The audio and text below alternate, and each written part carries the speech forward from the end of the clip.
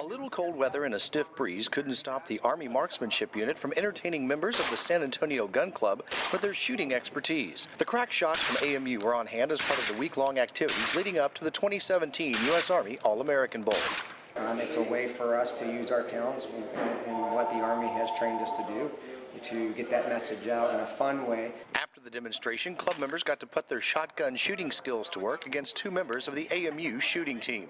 Even though they're local from San Antonio, we've known them guys for a long time and been competitive with them for 20 plus years. So even though our Army, we've known a lot of the competitors for a long time, and so yeah, it's kind of nice to get in here and shoot a competition of clay targets that we don't normally compete in when it comes into the Olympic style shooting. So it's a lot of fun. Sergeant First Class John Wollaston, San Antonio, Texas.